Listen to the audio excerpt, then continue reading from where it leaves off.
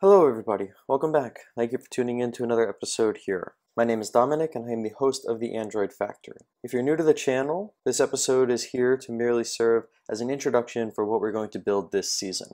I've gone ahead and structured this YouTube channel to act like a TV series where there are seasons. Within each season there are episodes and there is linear progression between episodes and between seasons.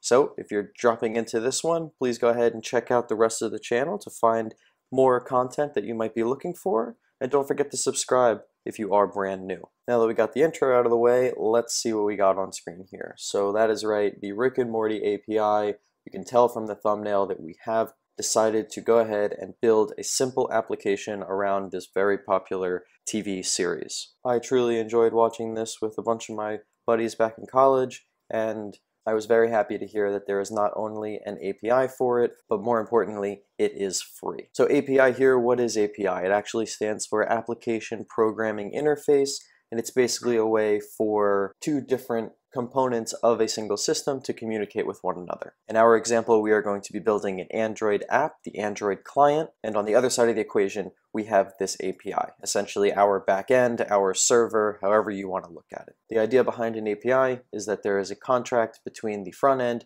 and the back end to allow for bidirectional communication where everyone is on the same page. Meaning when the client hits a particular endpoint, we're going to expect a particular format of the data back. And since this is a free API, something that we haven't built, I haven't been a part of, it's very important to review the documentation.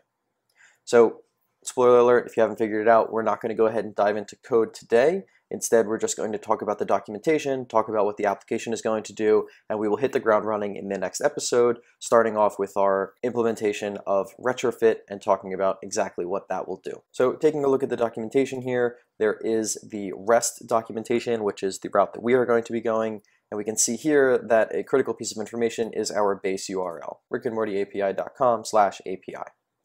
This means that all of the endpoints that we end up hitting are basically going to all follow this similar path, and then after the API there will be a slash and then some other information that will differentiate the endpoints that we are going to hit. As you can see here in this little example, the characters endpoint ends in /character, the location in /location, and the episode follows the same. And so here it's pretty straightforward that those different endpoints are going to go ahead and return the appropriate information. We will get into pagination down the road. I know that is a popular topic, and that is something that is very important to essentially accomplish an infinite scroll.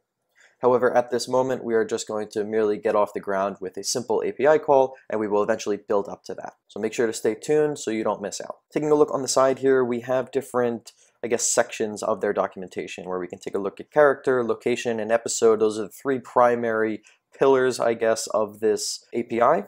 And so let's just take a look at the characters, specifically a single character here. We go ahead and take a look at the way this endpoint is structured. Now it's going to be a GET request. All of these requests are going to be GET, but there are other types of requests that you can go ahead and post to the server to basically try to, give it a little bit more information of what you're trying to do. In the case of GET, all we are going to be doing is we're going to be consuming data. We basically have read access. We're not going to have any write access to the API, so that makes sense. We can see here that the URL for our endpoint follows the format that we were told. HTTPS rickandmortyapi.com/API/character/2. And as it says here, we can get a single character by adding the ID parameter, and then the ID of 2 will get whatever character has that particular ID. Now we can actually go ahead and take a look at what we call the response. This here is JSON. It is JavaScript object notation. And although it doesn't have any explicit ties to the language JavaScript, it is a standard way for different components of the system to communicate information to one another. In our case, we're going to be consuming JSON, but it's very possible that in other applications you will also be posting JSON so that the server can actually parse that and then get all the information that it needs. Let's take a look here, and we can see a little bit of a structure. So it starts with this open curly bracket. It ends with the closing curly bracket, and that denotes a single object. Inside of the object here, we have different fields that are separated by a comma at the end of each line, and basically have a key and then a corresponding value. We can see here that name is basically a string, right, that has the value of Morty Smith. However, origin is, again, this syntax here, meaning that origin is an object.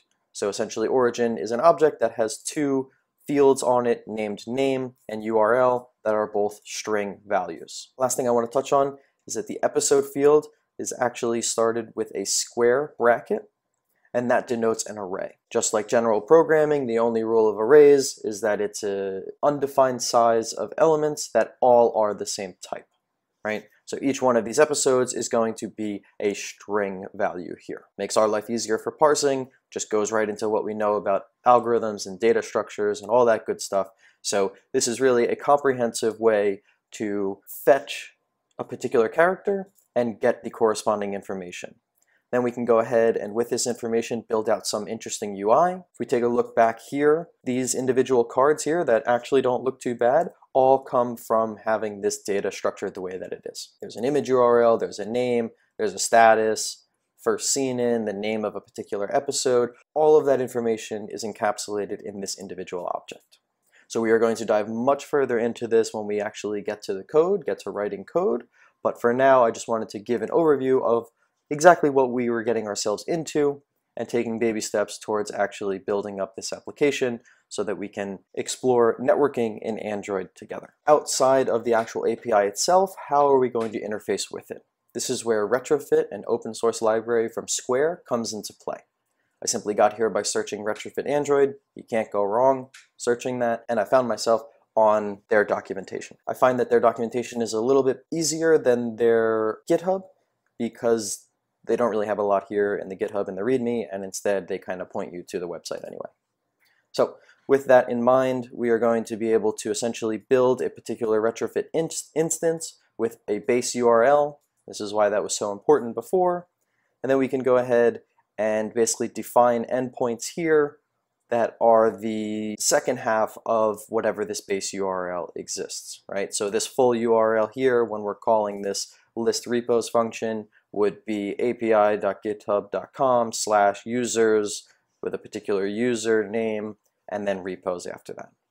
So you can see how that would fit very nicely into something like a normal URL, and then we're going to go ahead and consume the data. There's a whole lot more that we can get into with Retrofit, like a request body or a header manipulation or even attaching interceptors to our network requests. But for now, we're going to go ahead and go with a simple approach, and we will build up to that. Unfortunately, this API does not allow us to send information up to the server. It's all just GET requests, just read access, but I will touch upon it in a later episode. With that being said here, I have a very simple application that I've gone ahead and called Simple Morty. I don't have a good name for it yet. I would love to make a name for the application that makes sense for what we're building. So if there are any fans of the show out there, or you want to have your voice heard, go ahead and drop a comment what you think the app name should be, and maybe you will end up naming this application. In this simple Scratch file that I added, we have our JSON response, so we don't have to end up flipping back and forth to the API documentation, so we will make use of this in the next episode. And when we go ahead and run the application, we have our basic hello world with the name of our app in the toolbar here. So we are starting over, we're starting from scratch. Please like and subscribe if you are not already so that you do not miss out on any of the content that is to come, and we will build this application together. I'm very excited to get some stuff on screen, cover networking, cover probably the most powerful and widespread networking library that exists out there for Android, and we'll just have fun with it. In the next episode, we'll go ahead and dive a little further into Retrofit, get our networking layer up and running, and maybe even make our first API call ever on the channel. I'd love to see you there with me, and I'll catch you in the next one. Thanks.